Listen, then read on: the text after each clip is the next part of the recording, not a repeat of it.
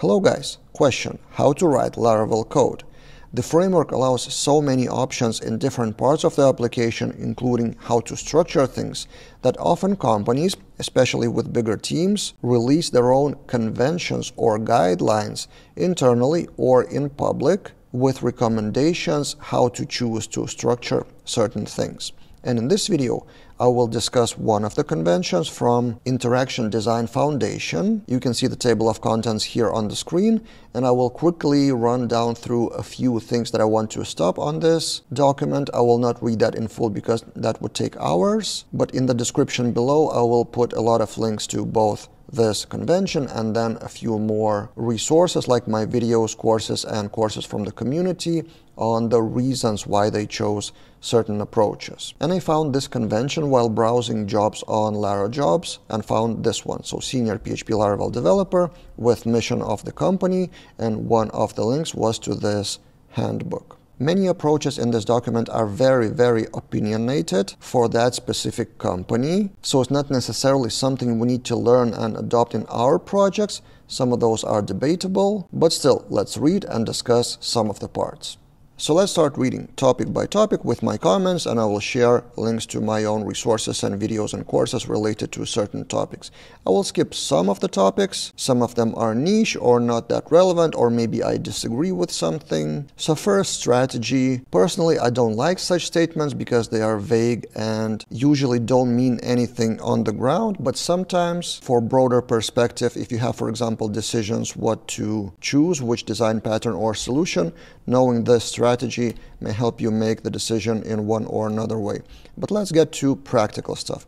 So project structure. Interesting topic about modules. This topic is pretty polarizing in Laravel community, and Taylor was recently talking about that on the podcast, that using modules comes kind of in waves, come and go. But what I liked in this case is they defined when to use the modules. For large projects, and specifically more than 100 models, is considered to be large project. Personally, I measure the project size in two numbers: number of models, so this is correct, but also number of routes or endpoints. So if either of those or both are in hundreds, this is definitely a large project in my book. For models, I would even go lower to like 50 models would be already quite big. With resources about modules, I can recommend recent course by Mateusz on Laracast, Modular Laravel, or the most popular package for modules in Laravel comes from Nicholas Widart called Laravel Modules, so I suggest to read the documentation. Next thing I want to stop on is model query.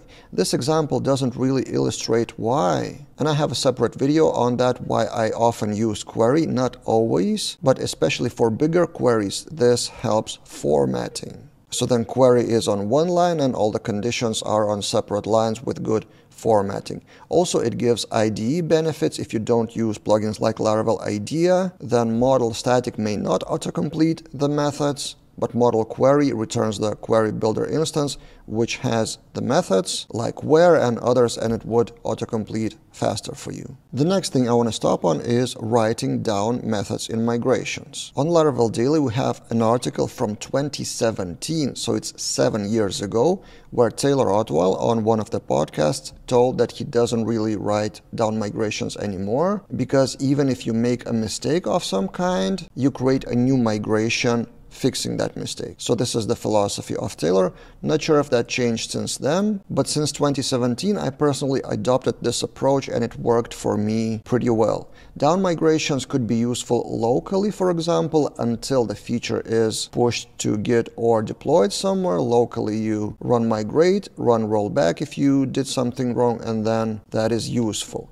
But in this case, this guideline kind of disagrees with that approach and emphasizes that it should be possible to roll back failed releases. So I guess if something goes wrong during the deployment, or if they want to roll back certain feature of the application in full, then the down method is useful. And also developer experience simplifies switching between branches. So what does it mean? Probably I will simulate the scenario that if you run the migration while working on one branch and then you need to switch to another branch, you have the database from branch 1, but you need the scenario from branch 2. So for that case, you would run migrate rollback. To be honest, I'm not entirely sure that it would work in all times. While working with a few branches and a few different database states, I'm pretty sure that the down method alone will not really help to resolve the conflicts in the database structure. So what do you think about this down method? We can discuss in the comments below. Next, query optimization. I like this list. First, eager load the relationships. I have a lot of videos about N+1 queries and eloquent optimization in general. One of the most popular articles on that on Laravel Daily is Optimizing All You Need to Know. So I will link that one in the description below. Next, process stuff in chunks. That is also a good advice. Utilize database indexes, obviously, and use caching. Finally, consider using Query Builder instead of Eloquent, and I also have a few videos about that on YouTube, and I will link that in the description below. Next thing I want to kind of debate, which I don't really agree with, but it's kind of a personal preference or preference of the team, and this is actually the whole purpose of that guideline for specific company, so which approach that company adopts. So for controllers, they prefer single action controllers whenever possible. So one invoke method in each controller, which means they will have many controllers, like show controller, edit controller, and stuff like that. Personally, I would go for CRUD approach, so resource controllers whenever possible, because they're kind of standard in Laravel and many developers would understand them easily. And there is a great video by Adam Wathan called CRUDdy by Design. I will link the video in the description below and also have a text-based summary on Laravel Daily for that. So I would go for resource controllers, which actually they do mention in the guideline a bit further. Next, use action classes. This became more and more popular in Laravel in recent years, and I have a few videos about that. Basically, just check the description below for many links for the topics that I'm talking about in this video. But basically, create one action, final, read-only, not extending anything, with one method execute, or invoke in this case. So actions instead of service classes, repositories, or any other patterns. Then API design. This is important. For APIs, it's pretty good to have standards because that involves how API works and also how front-end expects APIs to work. So versioning your API is very important, and I also suggest to start from V1. Then also use plural nouns for resource endpoints.